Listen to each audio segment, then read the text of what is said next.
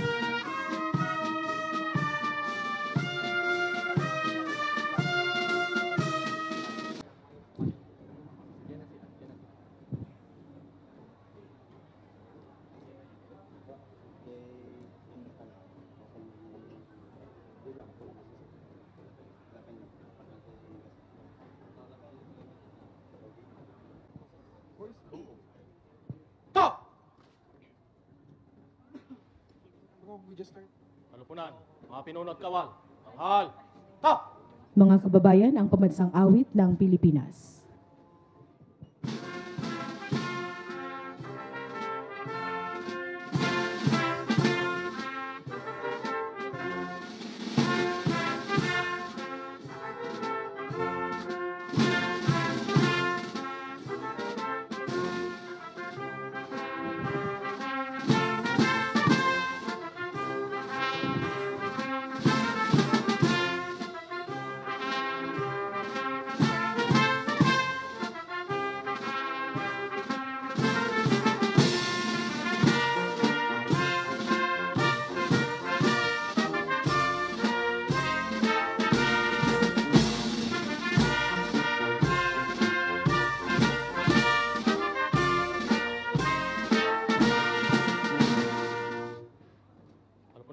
Mga pinunod kawal, baba, ta! Handa, dala, kalis. Baba, ta! Ta! Halupunan, mga pinunod kawal, taas ka ng kamay, ta!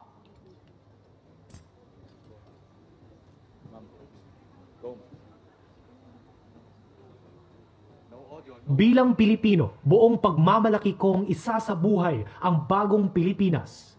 Buhay sa aking dugo ang lahing dakila, magiting at may dangal, palaging dadalhin sa puso, isip at diwa ang pagmamahal sa kultura at bayang sinilangan. Kaisa ng bawat mamamayan, iaalay ko ang aking talino at kasanayan sa pagpapaunlad ng aking bayan. Taglay ang galing na naaayon sa mga pandaigdigang pamantayan. Magiging instrumento ako sa pagsulong ng kagalingan, karunungan at kapayapaan. Makikiisa at makikilahok ako sa mga adhikain ng pamahalaan. Dahil ang kaunlaran ay hindi lamang responsibilidad ng iilan. Isusulong at pangangalagaan ko ang karangalan, kalayaan at interes ng aking bayang minamahal. Bilang Pilipino na may pagmamahal, pakialam at malasakit, hindi makasarili kundi para sa mas nakakarami, tatahakin ko ang landas tungo sa isang bago Pilipinas.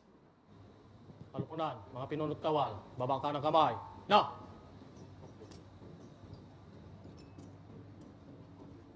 Baba ka ng kamay, na!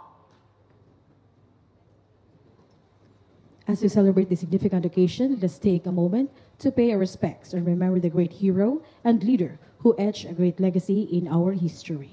Sa sandaling ito, ating saksihan ang pag-aalay ng bulaklak sa bantayog ni Pangulong Ferdinand E. Marcos Sr. na sumisimbolo ng ating pagkakaisa at pagkakilala sa kanyang hindi matatawarang kontribusyon sa ating bayan.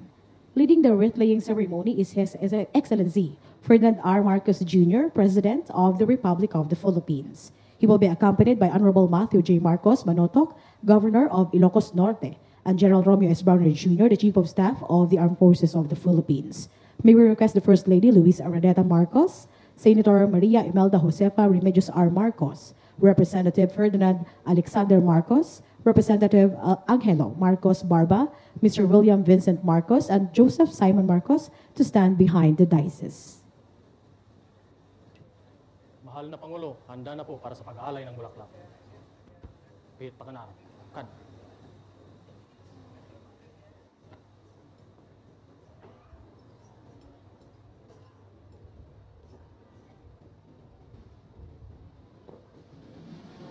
Baba, kalis.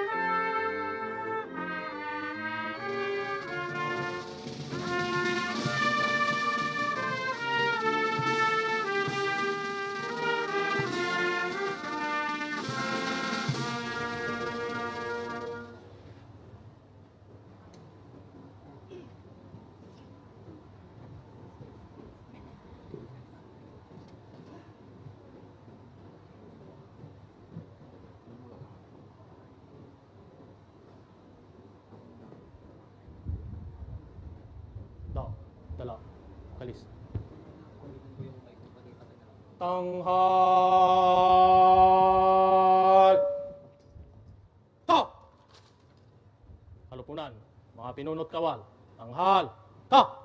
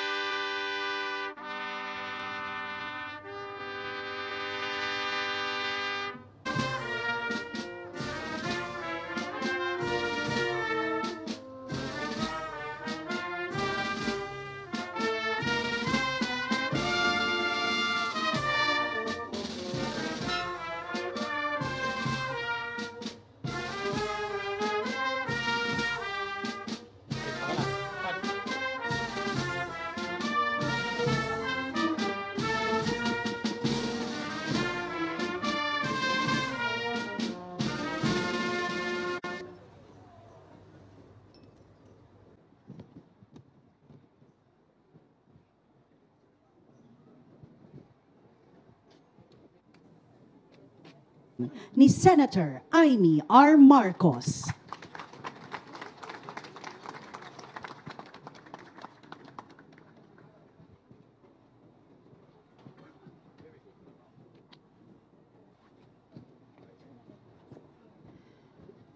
Hagtugaw kayo. Naragsak ka pa nagkasangay mo, tatang ko, Apo Lakay, Apo Presidente Ferdinand E Marcos. Naimbang nga aldaw kada kayo amin, kablaawan man, ti madaydayaw nga ading ko, President Ferdinand Marcos Jr. Ken ti entero nga pamilya ni Congressman Sandro Marcos, Governor Matthew Marcos Manotoc, Congressman Angela Marcos Barba, Vice Governor Cecilia Marcos, ken ti Bocales tayo, Aduti Marcos. Ang ating mga mayor, vice-mayor, ang mga konsehales, ti nagaget nga opisyales, ti entero nga Solid North, ti barangay opisyales tayo, na magsi 6 years na, sana, kung pumayag si Apo Presidente, ti NGAs ken NGOs, the entero nga provincial government, and General Romeo Browner, Chief of Staff, uniformed personnel, and all the rest who are here, too many friends to mention. Awanen ti may parbeng abalikas nga ibagak, kas panang rugi ti mensak, kada kayo no saan nga agyamanak ti adu kada kayo amin, agyamanak apo. Agyamanak ti adu ti panagayakyo, sipud pay idi aging gana kadagitoy apanawen. Ken ni tatang ko, ti maingel nga anak ti Batac, anak ti Ilocos Norte, ken ti Ilocanja. Apo Lakay, Presidente Ferdinand E Marcos. Ngem agpaypayso, agtultuloy si asibibiyag ti tatang ko, kaditi tunggal maysa agtutubo ngag-adadal iti public high schools kada state universities and colleges ken MMSU nga inrugina akas maysa a probinsyano kagurgura iti Manila. Si bibiyag ni tatang ko kadagiti manalon ken mangalap anatulungan na asapay kuma mapabangon time manen. Si bibiyag latta ni Apo Lakay, kadagiti negosyante, nga kalakal, taigid, ti dalan, rangtay, ti pier ken airport, nga inaramid na. Si bibiyag ni Apo Lakay, kadagiti kakailyan tayo, a pasyente, doktor, kada nurse, kadagiti ospital, na inpundar na. Nang nangruna iti amin, agtultuloy, asibibiyag ni Apo Lakay, ni tatang ko, kadagiti puspuso, iti tunggal maysa nga Pilipino, tunggal maysa nga Ilocano, nga iti anaman arinigan rigat, ken panang aliw, kas kanya ako ay Pilipino, taas noo kahit kanino. Naragsak nga panagkaisan mo, tatang ko, jay langit, happy, happy birthday, Batac, happy birthday, Ilocos Norte, and the Solid North. We enjoy a special non-working holiday in Ilocos Norte. But as we enjoy our freedom bestowed upon us by the President, let us be mindful of the reason and the history behind this holiday and our recreation today. Well, for most of our kakailian, not for us who will go around later. May we remember, may we commemorate, and may we honor the legacy of Ferdinand Marcos Sr., President Ferdinand Marcos Sr., an Ilocano who rose from humble beginnings right here, originally, of course, in Sarat, but right here in Batac, to the highest position of the land. And always remembered where he came from, always came home to Batac, and always prioritized the Ilocano. And that is the legacy we, together, must keep alive, and the ideals that we must live by every day for the rest of our lives, to put first our dear province and, of course, our beloved country. Ladies and gentlemen, it is my distinct honor and pleasure to introduce to you the President of the Republic of the Philippines, His Excellency Ferdinand R. Marcos Jr.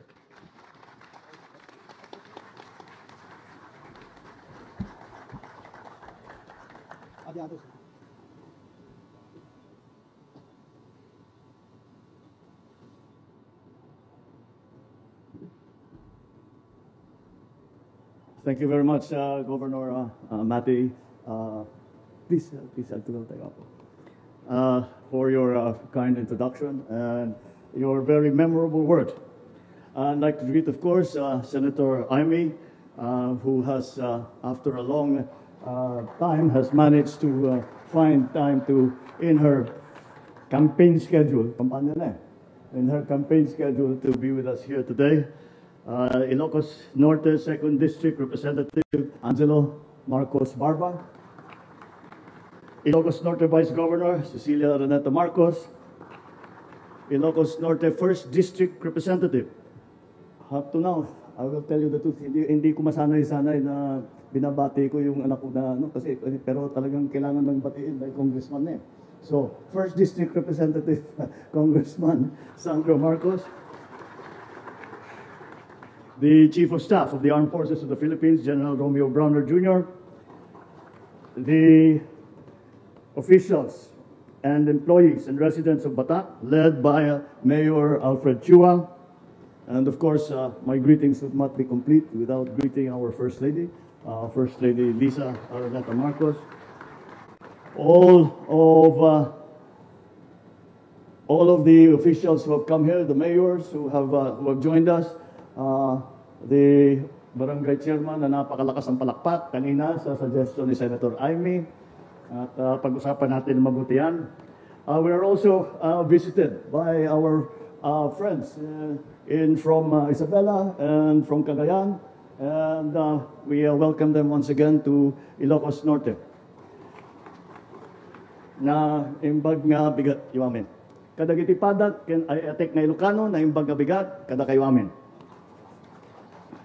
I always look forward to coming to Ilocos Norte, not only because it is really our home, but also in this special occasion when we commemorate the Marcos Day, which is the day of my father's birthday. And as we have seen, it is his 107th birthday. So it is inevitable when we celebrate his life and we look back and we try to find and try to think, what was it about my father? Ano ba talaga? What was his very important quality that brought him to the greatest heights of political office in the Philippines, but even more importantly, to have allowed him to, that guided him, so that he could serve the people properly. And I am always reminded of what was engraved in the mausoleum when my father was still buried here. And those of you that have been to the mausoleum will remember that it was one single word, Filipino. And that is the essence of my father. And when I look back, and now that I am in this high office, and many forces are impacting upon you, and a decision has to be made. And the guidance that I get, once again, is I always ask myself, what would my father do? What would be his advice? And I remember the mausoleum, and I remember that it says Filipino. And that is the essence of the man. He was a Filipino. He was an Ilocano first, but his whole life was dedicated to the Filipino. His whole life was dedicated to the Philippines.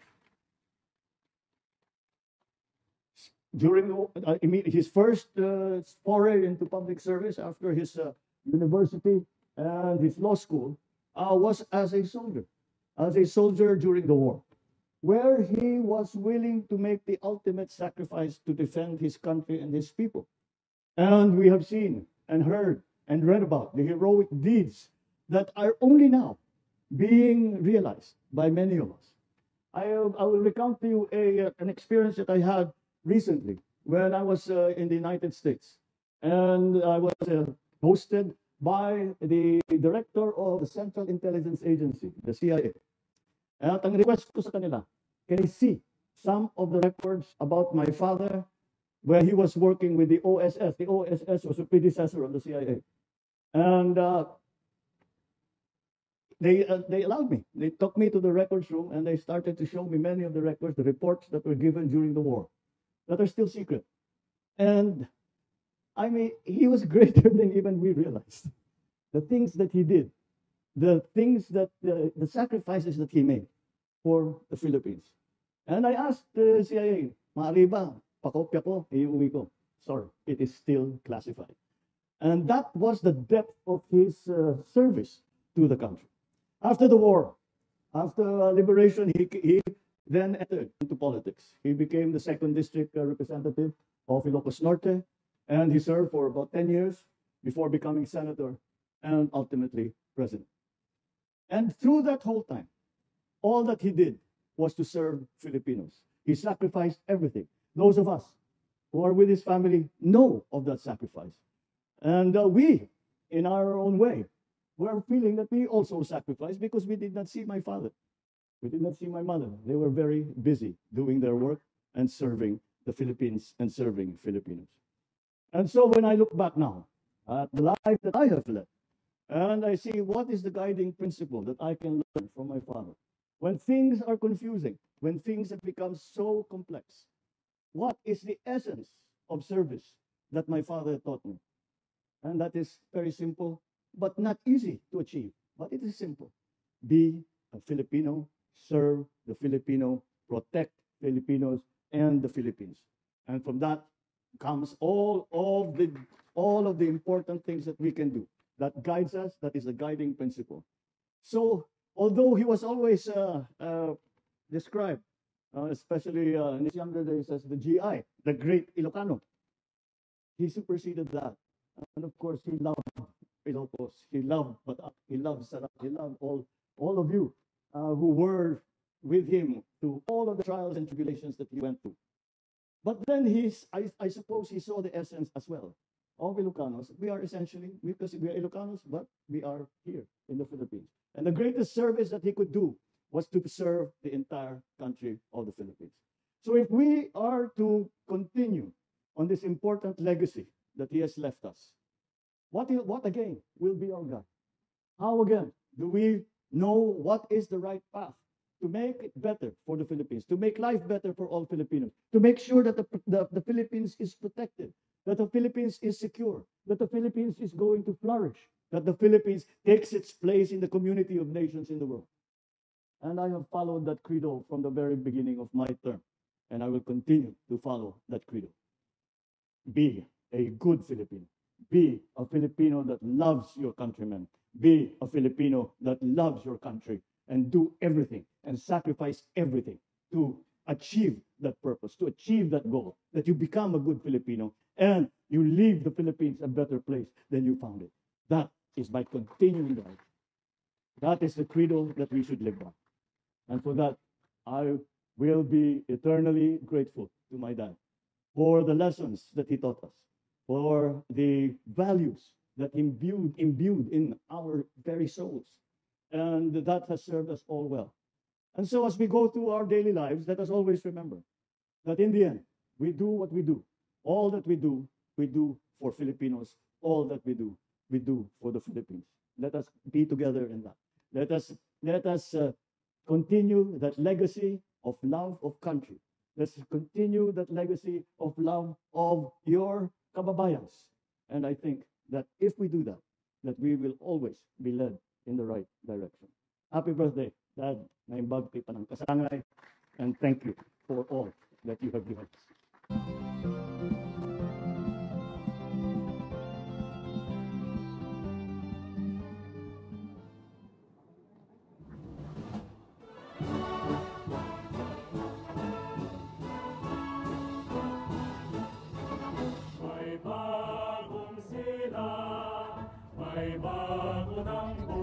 Please remain in your respective places as we now call on our officials from the provincial government of Ilocos Norte to proceed in front.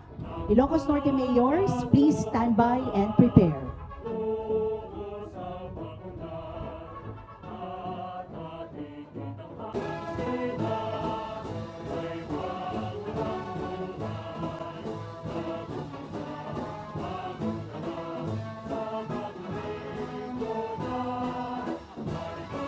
Thank you. Please exit to your right. Next, mayors from the 23 towns of Ilocos Norte.